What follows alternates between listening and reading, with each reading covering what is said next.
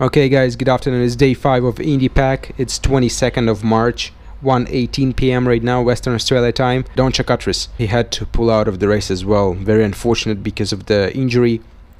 I don't really know exactly what happened. I've just seen the post in the Facebook group of Indian Pacific Race.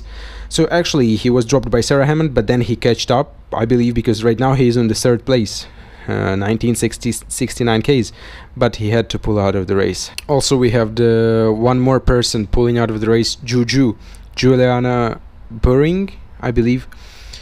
So she had to pull out of the race as well. As the post in Indian Pacific Race says, she's okay and at the roadhouse after an allergic reaction. She has withdrawn from the race. She will return to Perth. Once again, very unfortunate. Guys in the comments were telling me that she's a very strong Italian rider. So yeah. So what do we have now? Like about 10 riders off already. Hopefully others will be okay. Yes, so number 1, Kristof 2130 Ks. Only 30 Ks behind of him. No, like 40 Ks behind of him, Mike Hall, 2090. So basically yesterday the gap was 120, but right now only 40 Ks. Adam Hunter right now moving from 4th place to 3rd because of Donncha Cuttriss pulling out of the race. So basically 1950, about 140 behind Mike Hall.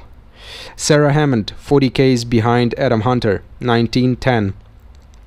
Seb Dunn is having a break, I believe, 1886 because his tracker is off right now. Yeah, so this is basically the leading 5 group of the riders, and behind of them Kim Raymakers, Mitchell Luke, Matisse Leek, Kai Edel, Jackie Bernardi, Stefan Strike. Basically all the same names, I believe. Yeah, the other guys are going strong as well. There are lots of pretty much good riders, because as you see, like Donncha Cuttriss had to pull out of the race, so who knows what's gonna happen. Maybe you can move from like 5th place to 3rd quite easily. Yes, so well, not easily. Excuse me for saying, for talking this way, you know, like, but it's not easy in any way. But I mean, everyone have a chance, you know, I believe. So yeah, let me tell you about the other riders. The Rhino is 1,200 Ks in right now, but Cycling Maven is only 170. So Rhino is about 130 Ks in front, and also he's going very lightweight. According to Mark's live stream, again, he told that he has dropped lots of stuff.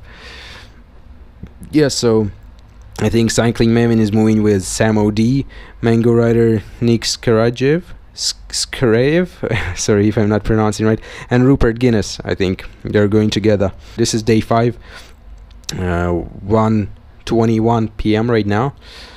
And yeah guys, leave the comments down below. Thank you.